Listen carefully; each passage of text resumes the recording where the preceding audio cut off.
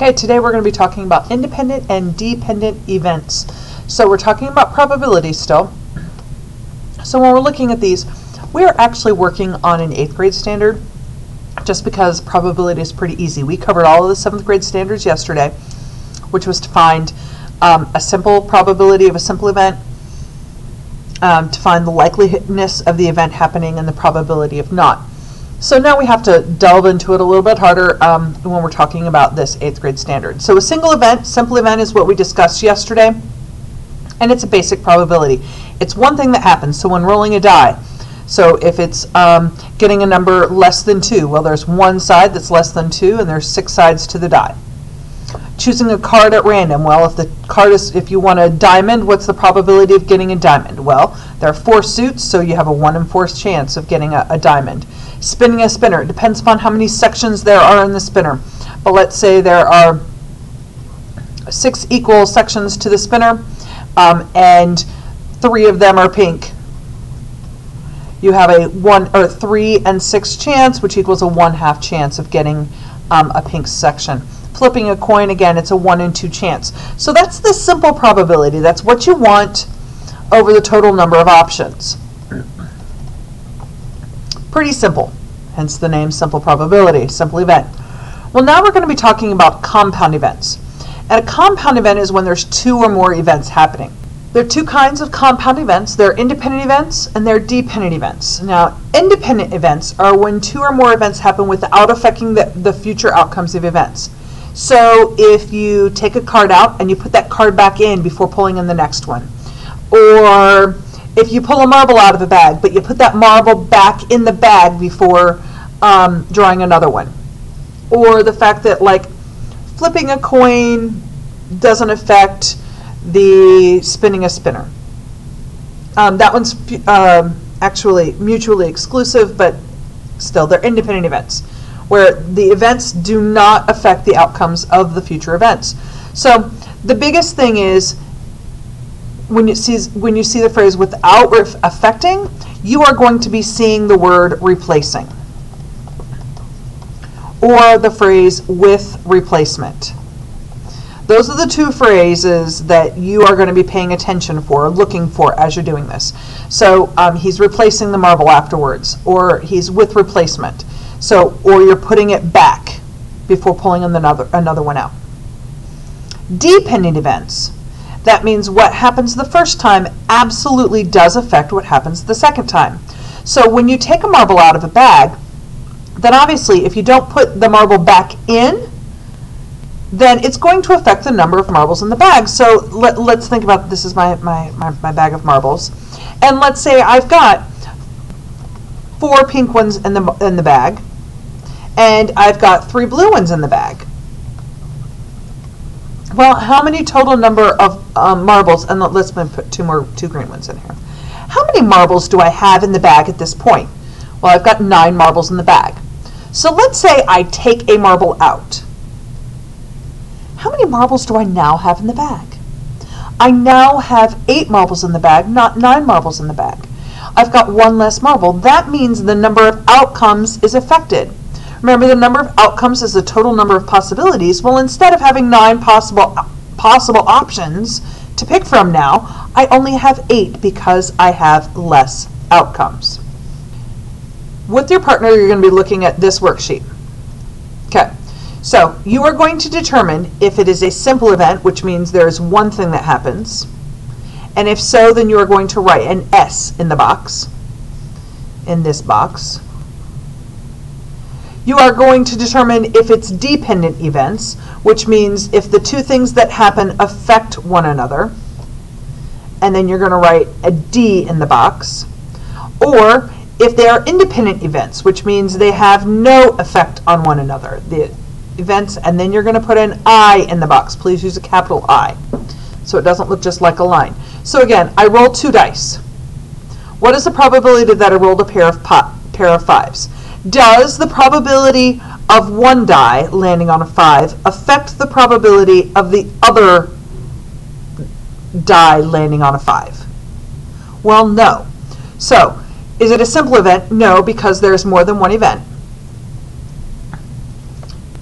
Are they dependent upon one another? Will one of the answers change? Will the number of outcomes of one of them change because of the other one? No, therefore it is an independent event.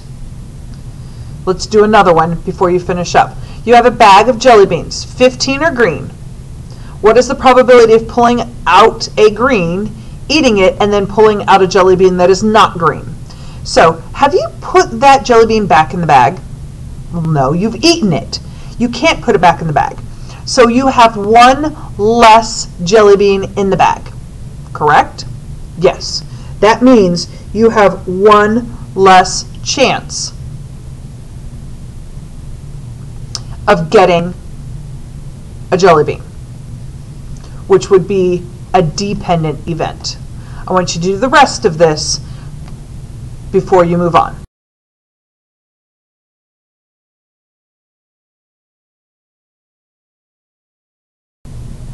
Okay, you should have finished that worksheet and determined if each example is a simple event, an independent event, or dependent event.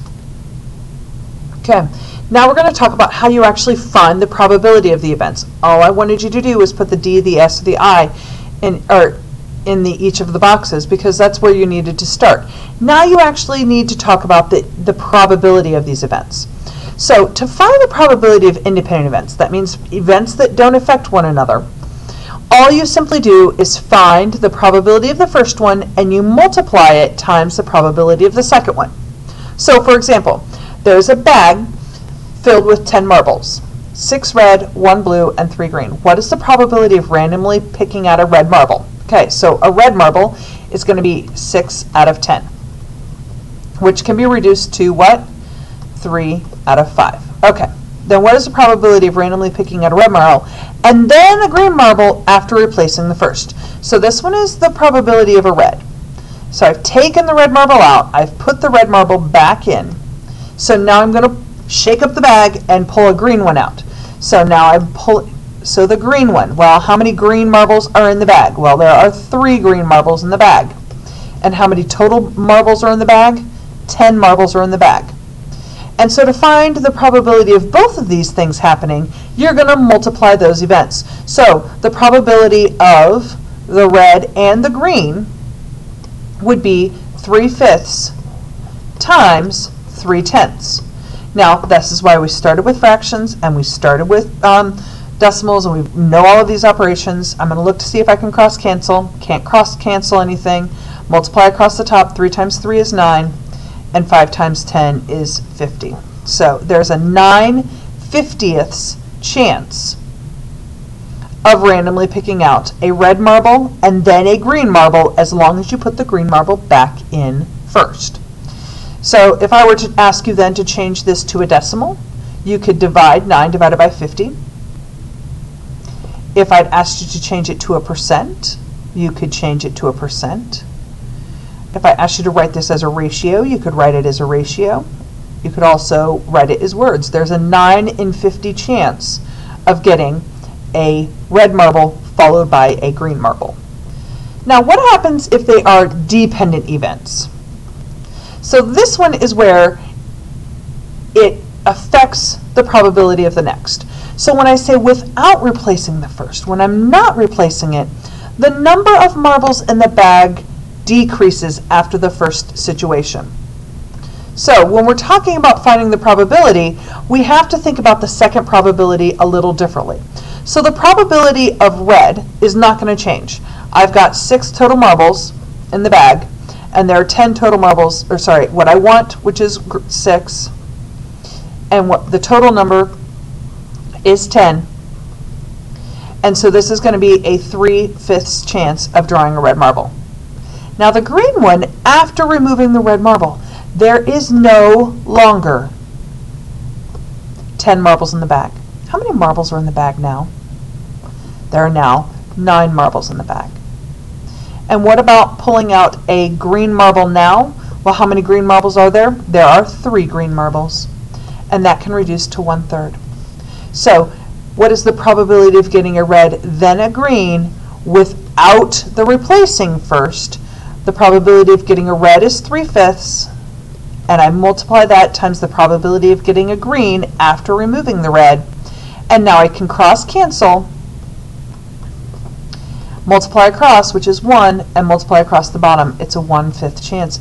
There's a much better chance of getting a red marble followed by a green marble after removing the red marble, because there's one less chance and one more opportunity. Okay, so let's try this one. There's a bag filled with 10 marbles. I like to draw my marbles, by the way, because what happens if you lose your marbles? All right, so here's my marbles, and I've got 6 red, 1, 2, 3, 4, 5, 6, and if you're not writing in color like I am, you could always use the letter R. There's 1 blue and 3 green. Okay. What's the probability of picking a red and then a blue marble? So the question is, it didn't specify, but I'm going to assume they're not replacing here. So we're going to assume there's no replacement. They're not replacing it. They're not putting the marble back in the bag each time. So the probability of getting a red marble, well, there's 6 red marbles out of a 10. That means there's a 3/5 chance. Now, what is the chance of getting a red marble now? Well, let's think about this. There is no longer this red marble. I have just pulled it out. So how many marbles are now in my bag? Well, there's now 1, 2, 3, 4, 5 red marbles. And how many total marbles are there? There are now 9 red marbles in my bag. And this can't be reduced. What about a blue after the red and the red? Okay, well, so I've just pulled another red marble out of my bag. So how many blue marbles are in my bag? There is 1 blue marble in my bag. And how many total marbles are in my bag? 1, 2, 3, 4, 5, 6, 7, 8. There are now 8 marbles in my bag. So what is the probability of pulling a red marble? Well, the first red marble, it's 3/5. Then a red marble, and the probability of the second is going to be 5/9. Then a blue marble, and that's going to be 1/8. Now, something you might have noticed would have been 10, 9, and 8. You can notice if you haven't reduced this one, the denominator is going to go down each time. So that is sometimes a hint for you as to whether or not you are doing it correctly. Is notice that the denominator is going down by 1 step, assuming you're only pulling 1 item, especially when you're not replacing. So how do you multiply 3 numbers? Well, let's cross cancel first. So the 5s cancel with the 5s, and the 3 cancels with the 9, and it goes in 3 times. So I've got a 1 left on the top and a 24 left on the bottom, because 8 times 3 is 24. There is a 1 in 24 chance of getting a red marble, then a red marble, and then a blue marble in that order out of this bag of 10 marbles. Okay, so go back to this worksheet. You're going to now find the actual probability of each of these events. So remember, you're going to find the probability of the first event and multiply it times the probability of the second event. So when I roll 2 dice, does the answer on one die affect the probability of the other die? No, because we've already determined they are independent events. So I need you to tell me, what's the probability of rolling a 5 on the first die? Well, how many 5s are there on the die? There's only 1 5, and how many total 6s are there? Or total sides are there? There are 6 sides. So there's a 1 out of 6 chance of getting a 5. Well, on the other die, there's also a 1 out of 6 chance of getting a die. And we simply multiply those 2 events together. Nothing I can cross cancel. There's a 1 in 36 chance of getting a pair of 5s. Let's look at these spinners. Again, does the spinner, the answer on the spinner affect the answer on this spinner? No. Okay. So each spinner below is spun once. What is the probability that the result will be a 3. Well, how many 3s are there? There's 1, 2, 3. There are 3 out of 8 options on the first spinner.